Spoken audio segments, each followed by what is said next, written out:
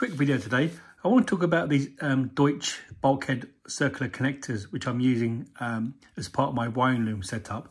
I'm fitting an AIM PDM to my track car, and these are going to be used to take wiring through the bulkhead.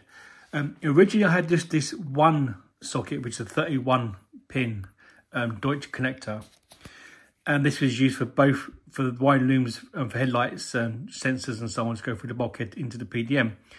This was too big for me, and once I branched the wires each way down the bulkhead, it just didn't fit my needs. Have a look at the picture, you see what I mean.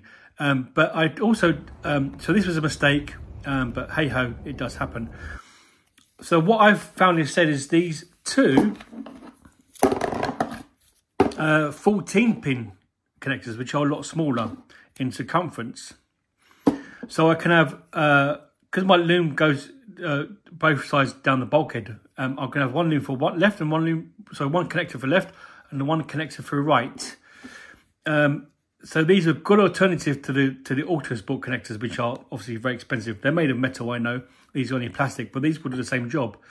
So I also take the same size 16 pin as the DT or Deutsch DT connectors do. So I thought I'd do a quick video on these, a cheap alternative to the autosport connectors, and yeah, it does a great job. Cheers guys, bye bye.